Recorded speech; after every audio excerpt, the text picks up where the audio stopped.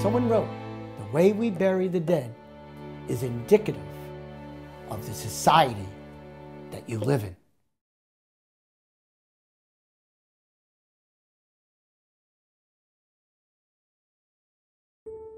The word columbarium is derived from the Latin word columbum, which means dove.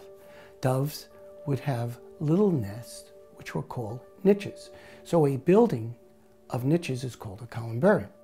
The business started in 1884, but the founding fathers actually go back to 1875, where it was a group of professionals who felt that cremation was the most sanitary way to dispose of the deceased. And at the Geneva Conference, they promoted the idea of cremation. And then afterwards, they actually got funding, they got money, and they built this crematory. As we performed the cremations, we found that families wanted to have a little service. So they built the original chapel, which is in the main building, and a columbarium.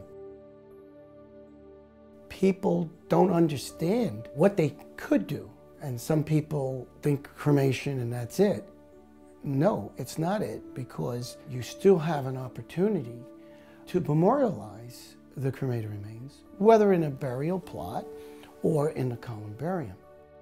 Prior to placing the remains in a niche, we'll have a service over the ashes, and then we carry the urn and commit it to niche. So basically, there's no difference from burial and cremation in terms of memorialization, except that you're indoors, you're environmentally friendly because you're not using up all the land. Think about it. We're less than an acre of land. We have 16,000 niches here with over 40,000 cremated remains. We cover most financial needs, and it's beautiful. It's really solemn. It's very tranquil.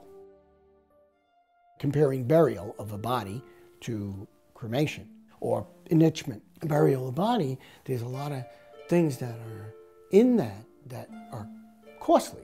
You have the casket, traditionally you buy a better casket. You have the stone, you have the plot. That can run a couple of, quite a bit of money, $3,000, $4,000, $5,000, $10,000. Whereas either burial or placement of ashes into a niche, here we can provide a family for $795 a memorial, plus the opening engraving, so around $1,200.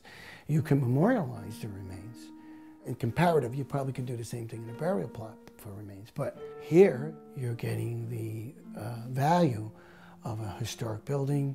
You're indoors. You don't have to. You could visit all year round. That's why I work here, because it's allowed me to see a vision and then develop it, and not realizing the actual ramifications of it.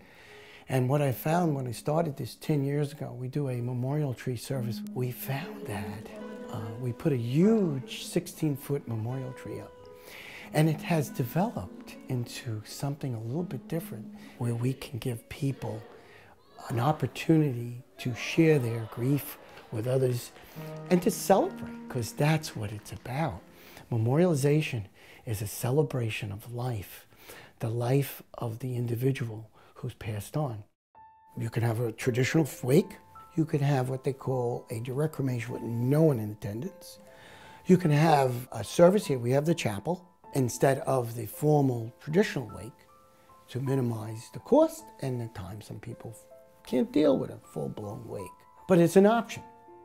When you have cremated remains, some people do take it home, but you should have a plan for the survivors, because a lot of times they get left or they get abandoned. And obviously you care enough for the remains to have them home. You don't want to leave it to the heirs to take care of. You want to have a plan, whether it be going to be buried with you or placed in a niche here. By not completing that process of memorialization, you're leaving it open. And I believe that some people can't deal with it by, this is my opinion, by finalizing those remains in a place, they're forced to acknowledge the person is truly gone. Cremation is definitely on the rise. It's approximately about 35% in New York State. Nationally is about 50%, and we care, and we're constantly improving. I have a special infant section just for infants, and I had families that had stillborns. They are still a part of your life. And I'll never forget a lady who lost their child. She wrote so beautifully a thank you note. She said, you know, in life, you may meet a person just once, but that person has left such a mark on your life that you became a different person. You became a better person. And she writes to her daughter, because she only lived a few weeks.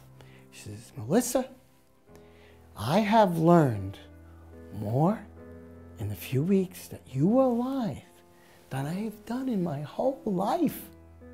You taught me what the type of person I should be. And she thanked everyone for their support.